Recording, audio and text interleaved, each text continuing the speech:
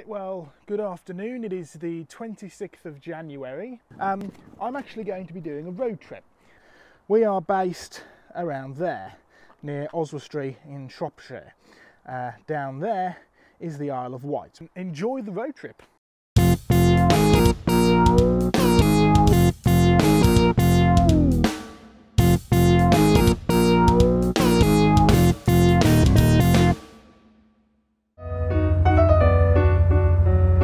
Look at this scenery behind me. Absolutely gorgeous and beautiful. It's just wonderful. Great stuff. Well, we made it down to the Isle of Wight, and we also made it down here onto the beach. So that's where we've came from, over there. And you can see this beautiful, beautiful cliff face on here. You can see jutting out a little bit where you're heading down towards Atherfield Point. It's just past this bit where the dinosaur bed starts. The reason why I wanted to come over to this bit is because there are dinosaur footprints over here. Now, there's lots of dinosaur footprints over there, and we'll try and show you some, but these are quite special. You see, the dinosaur footprints over there are what we call karst footprints. In other words, the dinosaur has stomped, and new sediment has come and filled that footprint in, and then it's eroded away so you can go and see those footprints, right? It's not where the dinosaur actually walked. These fossils, footprints right here, are exactly where the dinosaur walked. You can kind of see the three toes. We've got a toe there, there. Now, this is actually part of a trackway. So the first footprint went there, the second footprint went to where it was cut out. There's the third footprint just there. The fourth footprint has been almost completely eroded away just down there. There's the fifth one, and then it disappears for a little bit, but it shows back up where that puddle of water is over there. It's the spine of a fin of a shark. So you've got the shark's body would be down here, and this would be the fin. Come down like that, sort of holds the fin up in place. I'll have the muscles attached to it. So this is the beginnings of Baldner Cliff.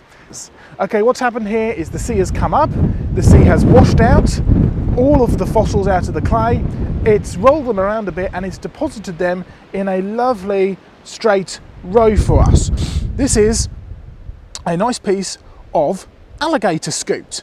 Now, alligators have this hard armoured scute just underneath the skin which actually protects them. These little holes are what the skin actually attaches themselves into.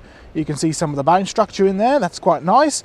There's the flat side, which would be facing down inside of the alligator. And you've got this wonderful fossil alligator scute. A nice handful of different things here. Turtle shells, some nice shells as well that have been pyrotised, some crocodile bits, a bit of leg bone, lots and lots of different fossils from lots and lots of tropical creatures. Tropical creatures means warm. It used to be warm, and now it's gotten cool, and now it's warming back up again. You see that on a short-term cycle, like a few hundred-year cycle, and you see it on a long-term cycle, just like these fossils here. And very, very beautiful crocodile tooth. Look at that. It's not every day you get to drive around with a massive ammonite next to you. Well, we've come down to the Isle of Portland, where it's very, very windy, because I just wanted to stop off to show you this hotel, Portland Heights Hotel. It's a rather spectacular fossil tree from this very same deposit here at Portland. I mean, just look at it, it's absolutely enormous. And look at some of the details on it as well. Absolutely gorgeous details. We are properly on the Jurassic Coast now. We are headed to Charmouth. We've done really well, people. We've done really well. I haven't had this good collecting in a long while.